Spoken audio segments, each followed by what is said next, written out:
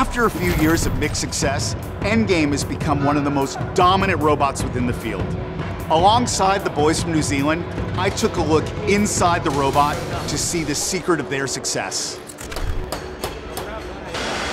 What do you attribute the secret sauce to Endgame?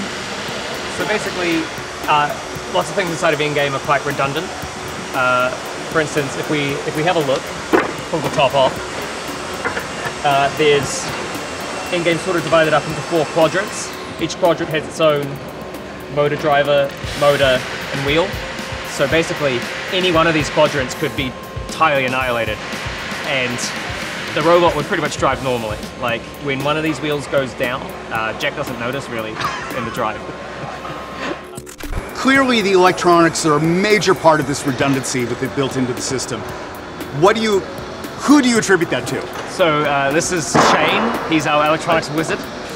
He should have a hat and a staff. And... Yeah, I mean, he'd suit the part. Yep, I'll carry one next year. So these are my babies, and this is the module system in Endgame. So we've got a bunch of these different power modules that all have integrated switches, receivers, batteries.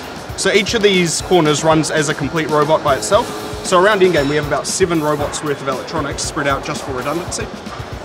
And you're doing all the mixing of that within the radio? So that's done on the boards themselves. Here's one that we've opened. This has an onboard processor with our custom board here and our custom firmware here. And this does all the mixing to monitor for if a radio dies, if the ESC goes into overcurrent, voltages, temperatures, and this basically just keeps the robot happy for us.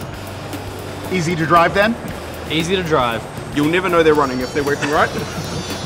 One of the things that was sort of your bane for many seasons, it felt like, was the self-rider. Like every time I came and asked you, hey, what's going on? You're getting ready to go in, you'd be like, I don't know if the self-rider's gonna make it this time. I might just stop using it. So that was... That's confidence. Yeah, that was, when we first put this particular self-rider on, it was a different mechanism.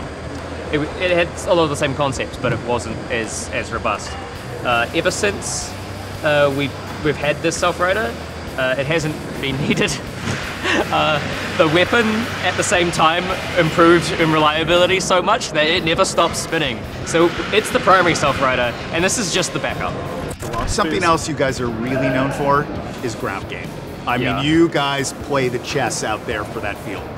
You have a fork for every occasion, every flavor. It's like going into a perfect meal setting with the salad fork and the crab fork and like you guys have everything. I mean, like, sometimes we just design a fork or a wedgelet with no one in mind, and we're just like, it's a different geometry, and sometimes you see a robot and you're like, wait a minute, that one that we made, that's perfect for that one. Every robot's fork is a little different, so we have so many ways we can configure the front. We'll look at the robot, we'll see how long they are, we'll see where the forks are, and specifically place them where we think they're going to be most effective. Yeah, so basically it's not only just to do with like the distance but like where on the robot they're mounted. For instance, if they're mounted like 12 inches apart, and we think we can get some things in between them, then we'll place them in places where we think that'll work. Have you had any miscalculations with your forks? Have there been problems? I mean, there was the one time where we dived headfirst into the kill source slots. That won't happen again. Happens, we've adjusted the forks to stop that happening. Yeah, so. Nice. Yeah. Gentlemen, thank you.